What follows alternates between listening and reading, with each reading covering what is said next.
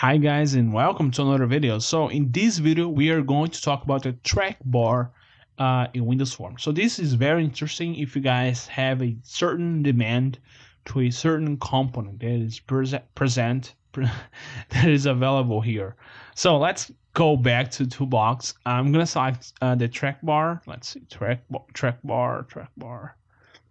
Where are you, my friend? Let's see, track bar. Where are you? Oh, let's see, track bar. I'm not seeing where exactly it is.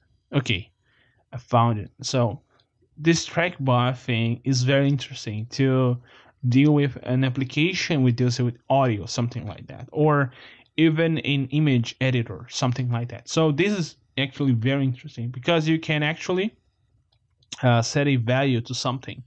So in this video, we're gonna talk about this. Of course, we're gonna have other similar components. We're gonna definitely talk about. So let's put this here. Okay, nothing much more. So you could actually change the color. Let's say when a dark red, something like that. So this is very interesting. You guys can personalize to your liking. I would like to see bluish or reddish or mangueira. Okay, this looks cool. So let's execute. Firstly, so you guys can see we have this bar, and I can actually change the value. As you guys can see, I can scroll down, scroll up.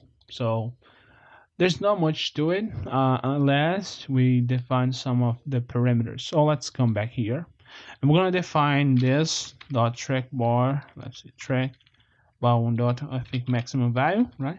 Dot maximum. So you guys can see it gets us at the upper limit to the range of the. So let's say I want a maximum value of 10. So I can only have 10 values, possible values. You guys can see 10 values. Okay, nothing too much. I could define 100. Okay, no problem. I could define 100. Would be very interesting. I have lots of values. This would be very useful for a audio program, something like a audio normalized or audio editor, something like that, to have 100.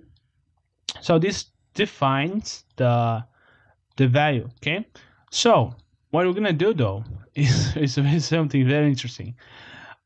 Let's add a other. Let's add other. Let's see, guys. Let me see what we do. Let's add a button, which we already saw. So we got this button here. Let's put here. Let's double click this, because if we double click, we're gonna have access to the main feature of this component, which is actually the value, this scroll. Okay, so this scroll will get us the, if we do let's see, int. You guys should be familiar with variables at this point. Int let's say scale equals this dot trackbar one dot value. So value, we return the value. Okay, and we could do something like, let me see, this dot button one dot size equals new size. Let's see, new size, scale. We're gonna create this. You guys should be at least familiar with this int, okay, thing here. We are creating a variable in all scale to get the actual value, and we're gonna resize the button to the track bar thing. So if we do this, you guys can see we are changing the size of the button as we change the track bar value. So this basically means that we can control other components using this. Okay, guys. So very interesting. We should have at least a let's say default value. Let's put a 10 here. Let's put a 50, something like that. Actually 10 here. So let's add these two numbers. So we're gonna have a default size, and we're gonna add that size as it goes. So we have a initial size, and we can increase that. Actually, why having this 0? It must has a bug, something like that.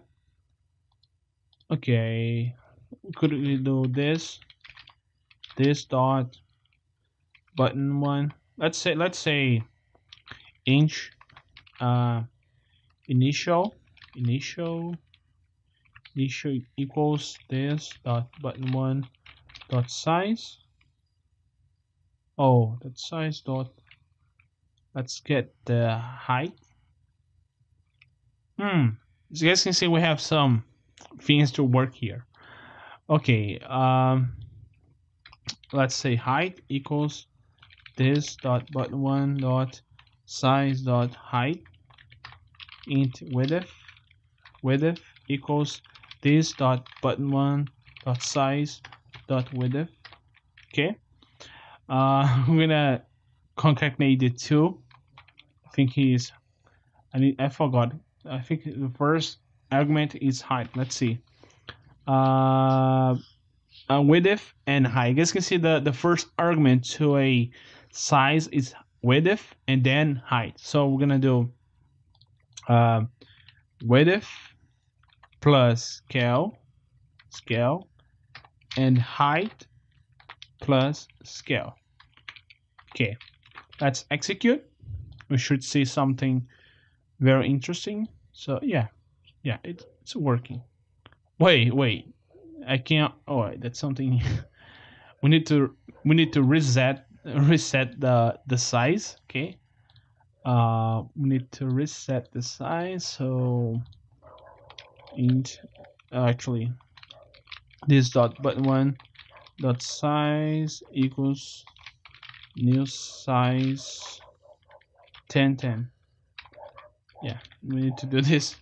Otherwise, we're gonna be overriding that variable. Yeah, it seems to be working now. So this was the video, guys. I hope you enjoy. See you guys next time.